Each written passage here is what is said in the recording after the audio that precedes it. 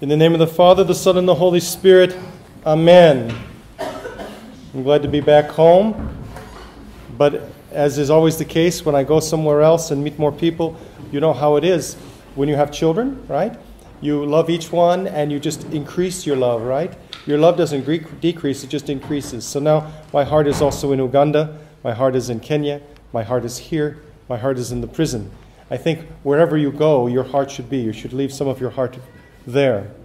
And it was a blessed and a wonderful trip, and perhaps I'll be able to talk to you about it in group or individually about certain aspects of it. I want to talk to you about healing today. That's the whole point of the Incarnation. We need healing. There's something wrong with us. We have problems. We need our problems solved. We cannot solve our problems. We don't have the strength to do it, the intelligence to do it, the resources to do it. Even if we knew how to do it, we don't have the resources. But we don't have the resources or we don't know anything. We are lepers. Leprosy in the ancient days, in the scriptures, was a sign of uncleanness. In fact, they were called unclean. And there were certain things that they had to do. They couldn't go to the temple. They couldn't go even to the synagogue. People wouldn't even touch them. Can you imagine going through your life, nobody touching you because you are unclean? That was leprosy. Leprosy shows a death because leprosy is literally dying. It is the dying of your fingertips and your nose and your feet and other parts of your body that are extremities, and sometimes even parts of your face, and in extreme cases, other parts of your body, even where the warmer parts of your body. It's called Hansen's disease. It's now controlled by antibiotics. But in ancient times, there was zero cure for it. If you were a leper, then you were a leper for your life until it killed you, unless, of course, God healed you. And it did happen. Naaman the Syrian was cured of leprosy. It was not unknown for leprosy to be cured by God. But in general, it was a sentence of slow death, of dying. That's what we're doing when we sin. It's a slow death. Sometimes a little quicker as well. So leprosy is a sign in the scriptures that we should recognize in ourselves. That there's death operating in us. There shouldn't be any death in us at all. God made us to not be dead, to be alive. Adam and Eve were created completely alive. They weren't perfect, but they were able to be perfect. They had all the resources to be perfect, and they would grow in knowledge to be perfect. There was nothing impeding them whatsoever. And then they sinned. And the sin made it impossible for them to reach God on their own. They couldn't do it. This is why the God-man became incarnate. And of course, we're in the season now when we are preparing for the nativity of our Savior. And that nativity is for our healing, because we are lepers, because we are paralytics, because we are mute, because we can't praise God as we should. Any of the problems that you see, any of the afflictions in the New Testament and the Old, these are our afflictions if you think of them in a spiritual way. It's very important to understand that you're a leper. Now, God touches you, though. There's a difference between leprosy in the Old and leprosy in the New. Our leprosy can be cured. And God indeed touches us very closely. We're about to partake of His divine body and blood. That's very close touching. But we are still lepers, and we must think of ourselves as such. And I think one of the problems with people, as far as their healing, they don't think they're lepers. They think they're kind of okay. You know, there are really bad people out there. There are people who do all kinds of terrible things, adultery and murder and all that stuff. We don't do that stuff. Or maybe we've done only a little bit of it and we've repented. But we don't really do that stuff. We think we're better than most. We're not better than most. We're lepers. God wants to heal us of our leprosy. So the first part to healing is to understand that you need healing. So these men knew that they needed healing. Of course, it was every day that they were aware of it. Nobody would talk to them, or barely talk to them. Nobody would touch them. If they did touch them incidentally, then they had to go through this ritual washings. No doubt that people considered that they were judged by God because of their leprosy, that they were sinners in some terrible way. They were cut off from their people. So they realized they were sick. And they cried out. Of course, they cried out like the Jesus prayer, right? Jesus, Master, have mercy on us. And they cried out, and the Lord heard them.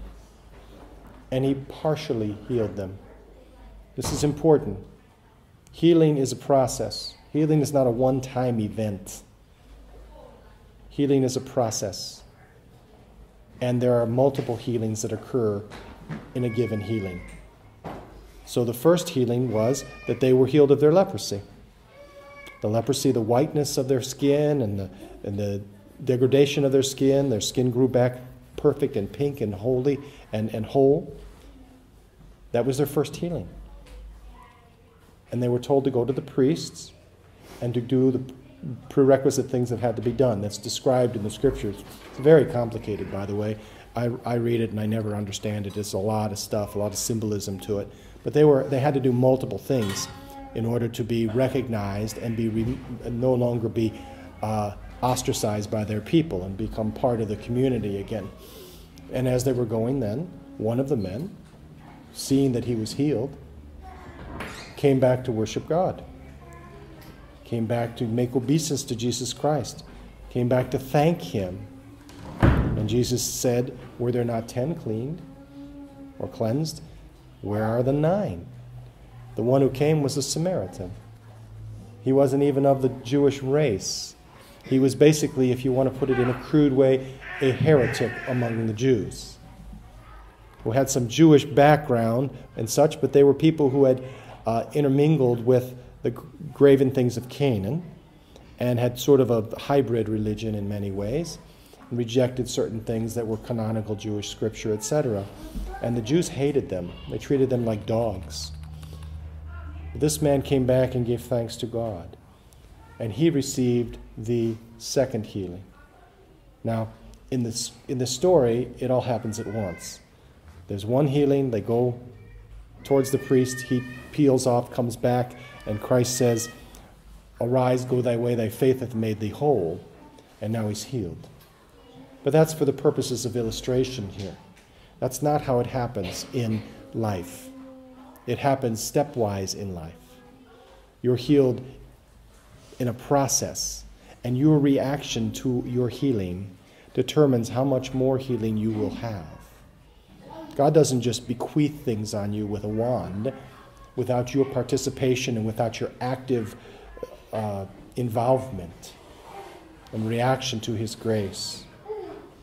Because healing is a relationship. Now perhaps grammatically that doesn't make sense. Healing is a relationship.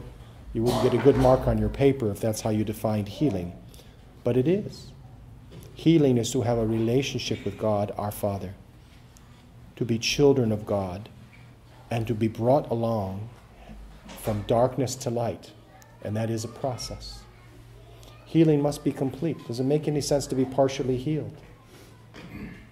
You know how the doctor always tells you when you have antibiotics, take them all, right? Because you'll get better after 2 or 3 days of antibiotics, sometimes after 1 day of antibiotics, but you should do all 7. Because if you don't, there's a chance that there will be bacteria that are resistant to the antibiotic, partially resistant, and you give them a reprieve, and then the infection comes back even worse. So there is a healing and a reaction to the healing, which is to obey the doctor and to continue taking the antibiotics, and then you're completely healed of that disease that you had. So healing is to have a relationship with God. It's very, very important to understand this. Very few people understand this.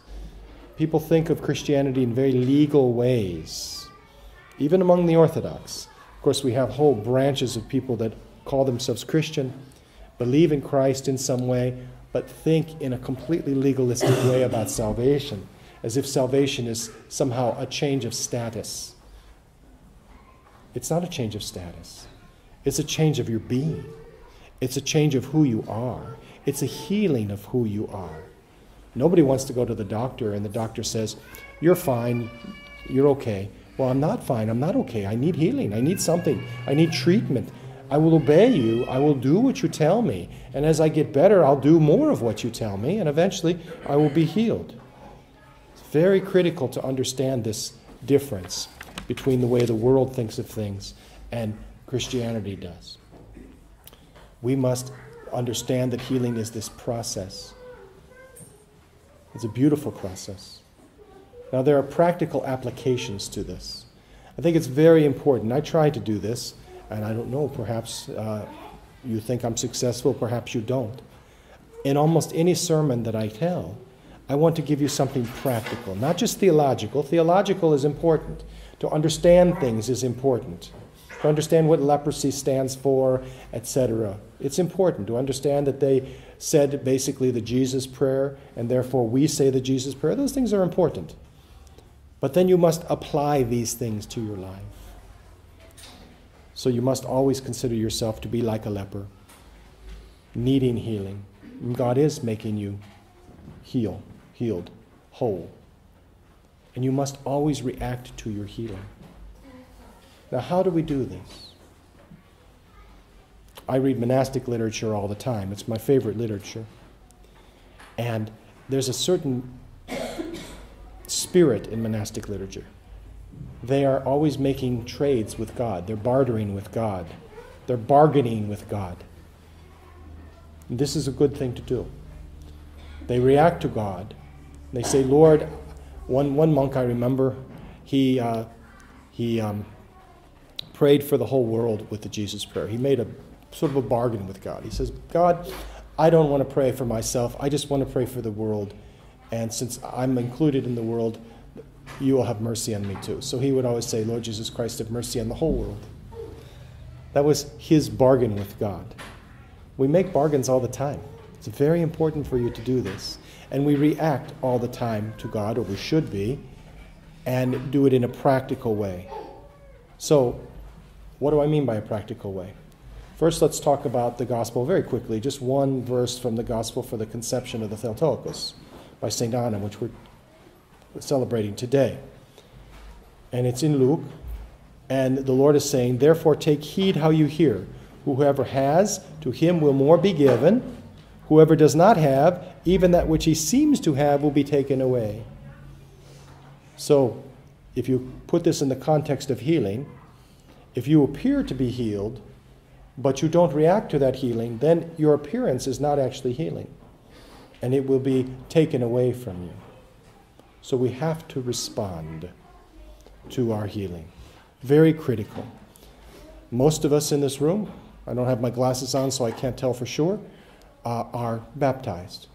Right? There's a few that are not. Now that I look a little more carefully, we have some catechumens. Upon your baptism, there must be changes in the way you live. You're a different person now. You have to live differently. You have to live with gratitude to God. You have to change things that you do. You have to consciously make changes because you are reacting to your healing. What does that mean? Perhaps you've drink too much. Well, you should stop drinking so much after you're baptized. Before, if possible. Perhaps you're addicted to video games. Well, that's not a very good thing for a Christian to be addicted to. You think you're really going to say the Jesus prayer while you're playing video games and shooting people in the head? Stuff like that? You make changes in your life based upon God's intervention in your life. This is very, very important. If you're baptized and you don't change the intensity of your life, then your apparent healing may not be a healing and probably won't be a healing. It's very, very critically important to understand this. Let's give an example, a practical example of drug addiction. I've known many drug addicts. I've known people who no longer were taking drugs and they were still drug addicts. They were drug addicts because they hadn't changed the way they think. They hadn't changed their priorities. They hadn't changed the way they look at things. They hadn't changed the sort of self-interest that almost every drug addict has.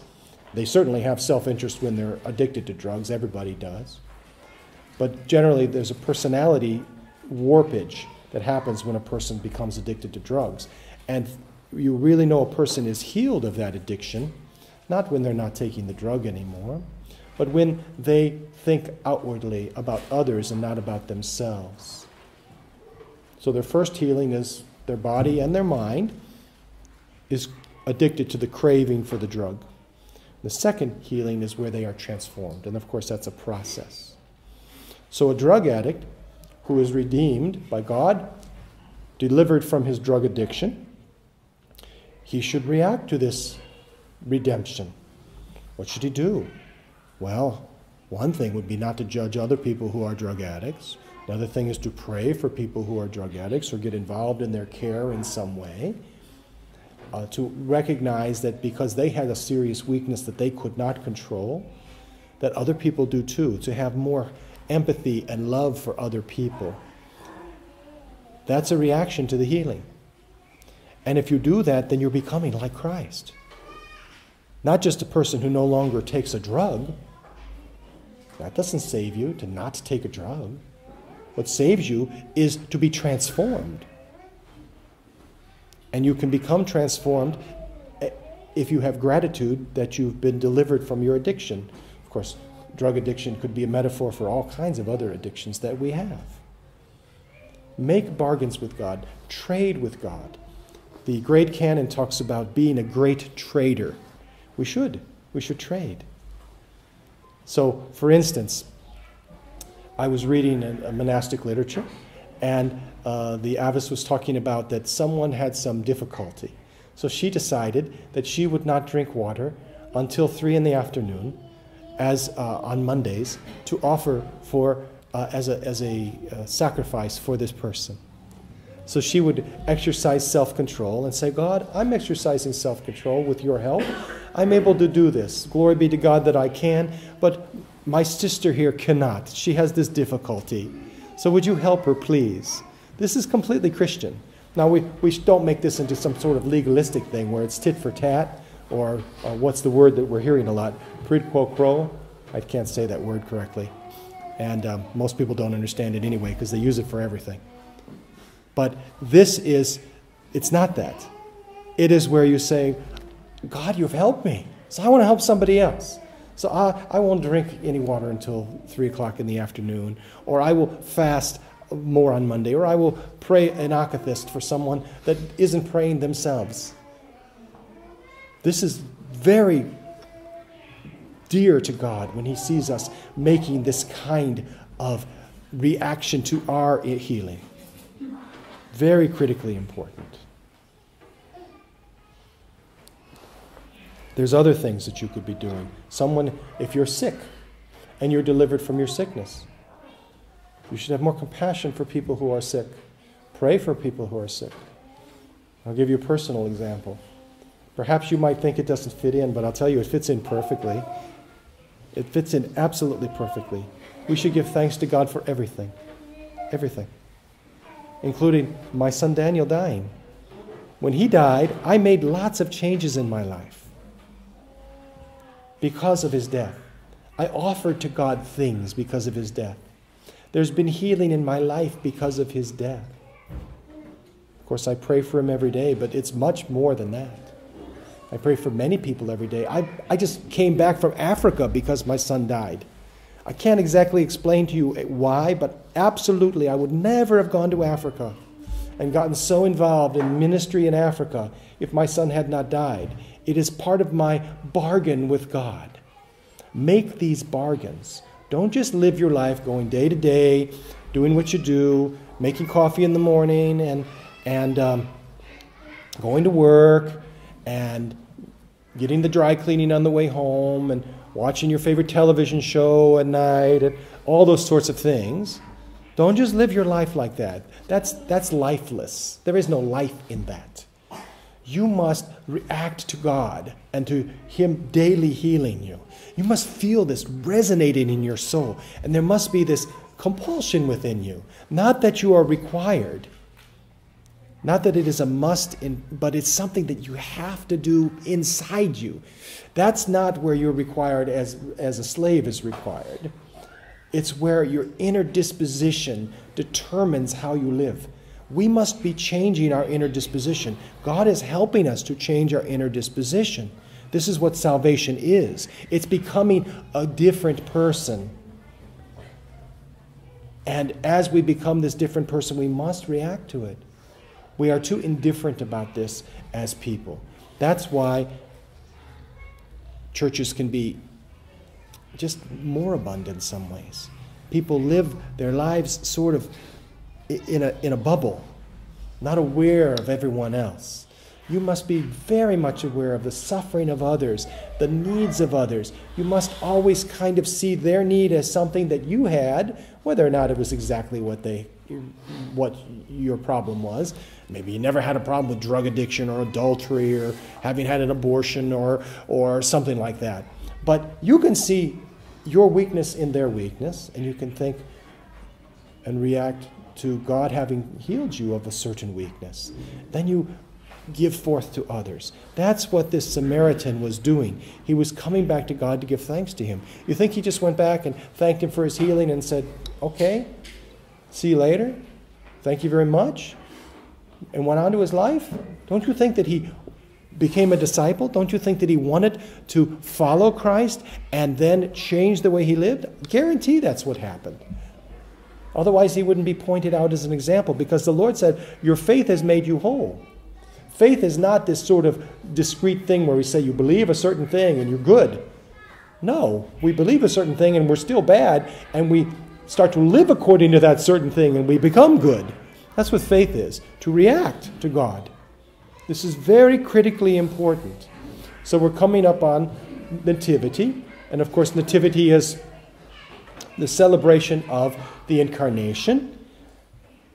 And there's so much stuff around it. I just hate all that stuff. When I was a kid, I hated Christmas. Can you believe this? As a kid, I hated Christmas. I hated it. I hated it. I became an Orthodox Christian, and I love it now. My poor family doesn't know what to do with me. I don't want anything to do with trees and everything else. But the reason I love it so much is because I see my healing in front of me. I see my Savior saying, I know you've got problems, Seraphim. I'm going to help you with those things. And the help is not just that there's a thing that I don't want to do or a thing that I do want to do, and God helps me with that. But the help is much more profound than that. The help is the reshaping of my heart so that there's no longer darkness in it and coldness in it and hardness in it. And my heart seems to be opening up. And as it opens up, then I care more about other people. And that is that reaction to healing. You must do this. Increase your intensity in your life as we come now upon the nativity of our Savior. Recognize that he offers you healing of your leprosy, of your sin, of the death that reigns in you. Weakly now, but it still is there. Recognize this, and then give yourself out to others. Change the way you live because of it. Everybody has different things. Certainly prayer must be a foundation, but there's other things too. You must do this if you are to really be a Christian. May God help us to continue in our healing, to become changed. God bless you. God help you in all things. Amen.